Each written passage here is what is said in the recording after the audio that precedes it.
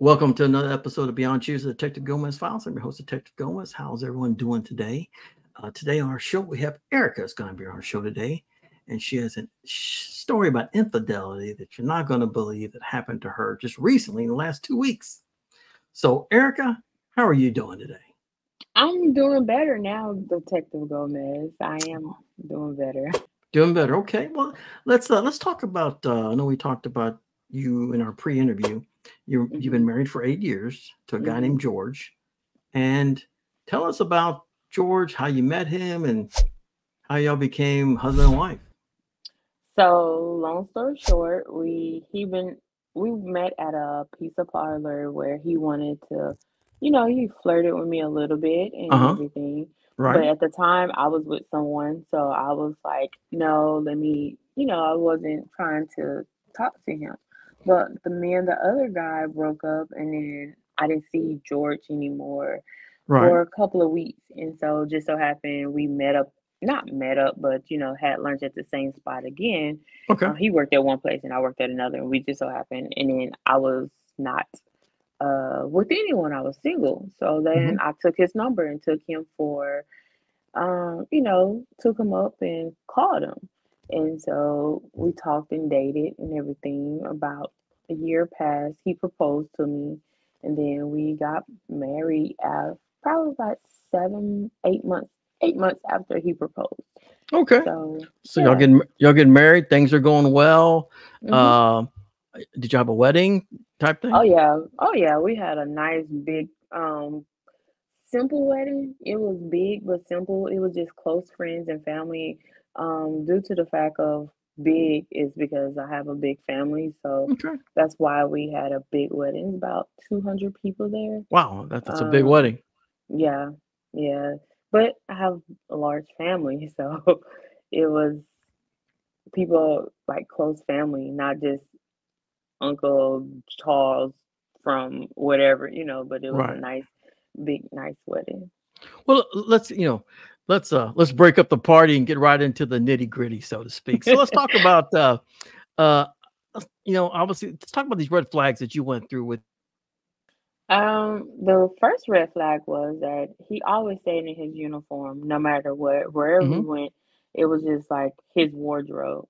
But Okay. when he started coming home and changing clothes to street clothes, that was a major red flag for me. All right. So he starts coming home in street clothes. He's not in his uniform anymore. So he's going someplace and changing somewhere, right? Yeah, no, he actually will come home and change out the Oh, uniform and then leave home. oh, okay, okay. Right. So, which that was like, you never change your clothes to go anywhere. And I'm sure you're like, well, where is he going? Right. And me being the wife that I am, I never questioned him because, I had at the time I didn't have a reason to question. And Hmm. he was like, "Oh, I'm just going here and then I'm going back to work." And I was like, "Well, you going back to work in your uniform?" And he was like, "Yeah, I'm just gonna do a little something here." All right. All right, no problem. Or he'll leave and say, "Hey, I'm gonna go ride my motorcycle." Okay, Okay, no problem. That makes a little bit more sense, but again, he usually do everything in his uniform. okay. So a couple of red flags start to show up. He's changing his clothes, taking off, leaving the house. You talk about in your pre-interview how you caught him the first time. Tell us about how you caught him the first time. So the first time it was like we said, this just happened. It was the NBA finals, and it was that Monday night where he didn't, come home, or whatever, which I, I don't require you to come home. I'm not your PO officer. Just let me know Hmm. where you at, and that's what he usually do. Like, hey, I'm going here, whatever the case may be. But he did not call me, and it was getting late, and he didn't call me. Now, I just learned prior to that Saturday that he shared his location with me. I did Okay. not know that until that Saturday prior to. And when he was sharing his location, so I looked, and he was at a residence that I was not familiar with. So I just went over there to see, and then approach him or anything. So I just came back home and I said, "Hey, who live at da da da da da da da da da Mm-hmm. da road?" Right, right. Oh, he paused. "It's my coworker." "Oh, okay. Your coworker? That a female or a male or female?" "Oh, oh, oh, it's a female." "Oh, oh, okay. So you was at a female house at 12 o'clock at night and not inform your—" "Well, it was other people there." See, he didn't know that I was already there and Right. looking to see. No one else was there. It was just your truck. I'm sorry to tell you. I already know. But at So that time, I didn't get video. right, but you knew he was lying about it, right? Mm-hmm. Yes. But I didn't say anything. I was like, Okay. "Oh, okay. Y'all had an All-Star or NBA final game. That's fine. No problem." So come that Wednesday again, no call, no show. Didn't even come home for dinner this time. Okay, Mm-hmm. no worries. So this time I left and remembered to get my video. My inner Detective Gomez said, "Always record." I So appreciate this that. time I didn't approach him or nothing. I just got the video of truck in front of the house. Again, Okay. I didn't say anything. Okay. Documentation. It's okay. Yep, that's it. Surveillance documentation. Number three Okay. was he left and went out of town. I didn't know that he went out of town. Because I was out of town and everything, but our kids, yes, I've heard we have kids. Okay. Our Children. kids was just coming back, and they was at the house and everything. She asked me where's dad, and I was like, he should be there. And she was like, "No, dad's not here." I was like, "It's 6:30 in the morning. Where is dad?" She's like, "I don't know. I thought you knew." "No, I'm out of town." She said, "Yeah, I know." So she got quiet and she looked. She said, "Why is dad at a Best Western?" Wow. Right. That's how I found out he went out of town through our daughter. So I was like, all And right. where was he at? Is he in state of Texas? Correct. Yes, he was still in Texas and Okay. everything. 3 hours away. So I was like, that's a good question. So I called him and asked him, and he said, "Oh, I just had to get away to clear my head." And then I was like, "Oh, are you by yourself?" He said, "Yes, I'm by myself. You don't trust me?" "Yes, I'm by myself." I was I like, love it when they say that. You don't trust me?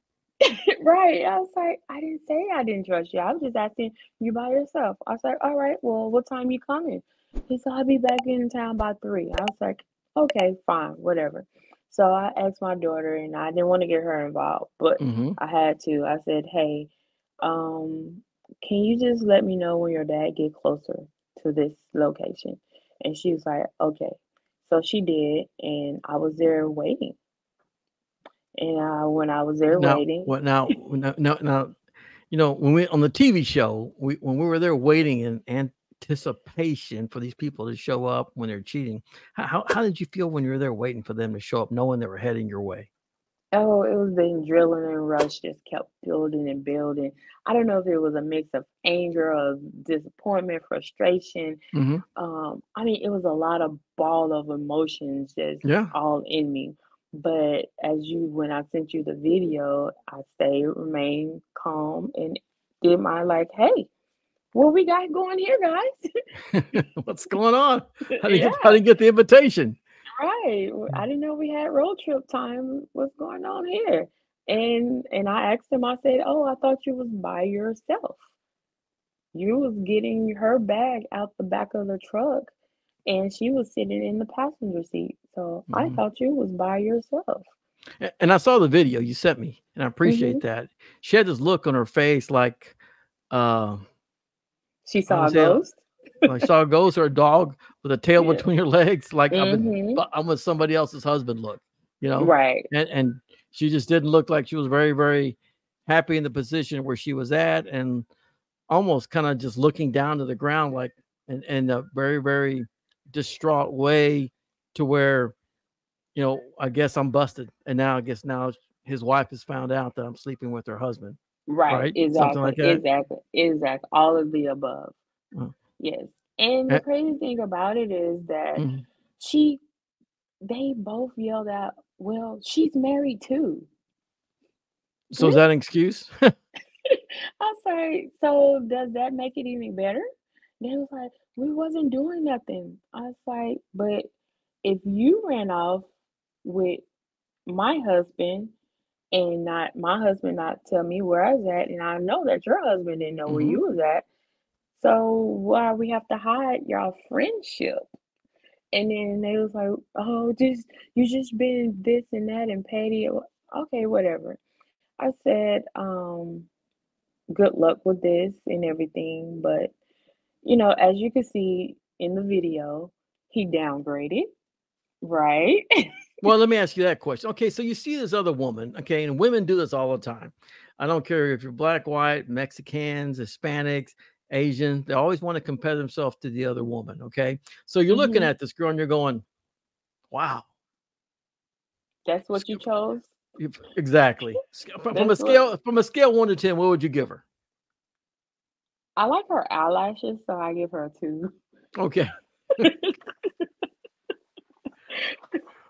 Okay, because I think we'll give her a no. Okay, you give her a 2. All A right. two. And that's just being nice because like I said, that I am at so much peace with this. Mm, So I'm in my nice phase right now. So yeah, I give her a good two. okay. I mean, he downgraded for sure. It's just if that's what tickles your fanny now. Erica, people always say, and you hear this all the time, the truth, shall set you free. Do you feel like right here, you mean, because you don't you seem upset, but you seem kind of happy in a way, like now you know? Yes. I am totally mentally free from knowing, because that was the what was aggravating me and making me upset of I know you just didn't come to me and just act like I did something to you to ask for a divorce out of the Right. blue. That I know that was the part, but once I found that what was going on and where he was at and all that stuff, that made everything so much easier for me, and where I can sit here and laugh and smile and everything due to the fact of I know it wasn't me.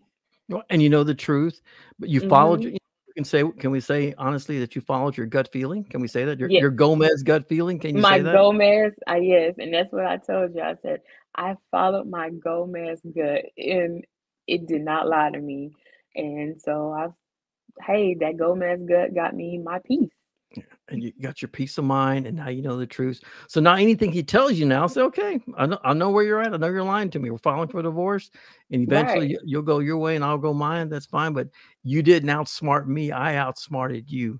exactly, and that's all what people need to really understand and learn from this experience. And I'm not trying to be on here trying to bash him or whatever. Hey, people are going to be people, but Mhm. to protect yourself, just follow your gut feeling. That's what one my message is today is follow your gut feeling because 9 times out of 10, it is going to be correct. Right. Yeah, and you know that person. This is your husband. Yeah. You Yes. know that You person know better your than person. anybody else. I Right. had people ask me, well, how long will it take for you to catch my husband cheating or wife cheating? I said, I don't know. I'm not married to him. You are, you know? Right. And so Right. when your husband's acting different. You knew when he was acting funny. You knew when he was lying too much. Like none of it was making sense. And you followed your gut and got to the bottom of it and found the truth. Yeah. And that's what you need to do is just like you said, you know what their patterns are. Hmm. And then not to go for the men, but men are a creature of habit. Right. Yeah, we are. Y'all are creature of habits, and so once your mate tends to step out, especially the husbands, tends to break a habit of what they do daily, that's when you should just not say always look into it, but look into it. Break the habit of what they do daily. I like how you say Mm-hmm. that. I like that. I like that. That's really good. And follow your gut, right? Yes, Yes, it will get you your peace that, this something is not right. All right, we're going to wrap it up with that. Ladies and gentlemen, follow your gut and it will get you your peace, according to Erica. Right, Erica? Exactly, 100%. And right now you're smiling and you're going to be single here pretty soon and life's good now. Right. I got my smile back and everyone asked me, why am I smiling? Because I followed the gut and got my peace. There you go. Well, Erica, we want to thank you for sharing your story today. We really appreciate that. I know it's tough to talk about sometimes, but you found the truth and now you're ready Yes. to move on. Yes. So thank you so much for being part of the show today. And we really, really appreciate that. Okay. Thank you for having me. We'll see you next time. Take care. And, we just really, really appreciate you sharing your story because I think you're going to help somebody else. There's so many people that are afraid to follow their guts. They got the feeling they're just afraid to make that move. And once you made that move, you got the truth. Right. Exactly. All right. That's all we're here for, the truth. That's right. All right, Erica, thanks for being part of the show today. And we'll see you next time. And ladies and gentlemen, we want to Erica did a fine job of sharing her story today. We also want to thank our sponsor, Mr. Juan Hernandez. You can contact him at 214-900-0000 or visit him at juanlaw.com. It's 214-900-0000. He can help you in an 18-wheeler accident, automobile accident, or slip and fall. He's helped me, and I know he can help you. So please contact him. And also, we want to shout out to our other sponsor, Victoria Nava. She's a divorce attorney here in the Dallas, Texas area, and she can help you if you're going through a divorce or even thinking about divorce. Call and get some lawyer advice before you actually file, because you don't want to, sometimes you want to file too early, sometimes you want to file too late, but get some advice from a professional. And Victoria is the person to talk to. She can help you get through your divorce and make the right decision, protect your assets, protect your bank accounts, and protect your children. She can help you do that. Okay. Thank you for being part of our show today. We'll see you next time on Beyond Cheaters, the Detective Gomez Files. This is Detective Gomez, everybody. He'll uncover everything that you're hiding. This is Detective Gomez, everybody. Watch out, he'll know if you're lying. This is Detective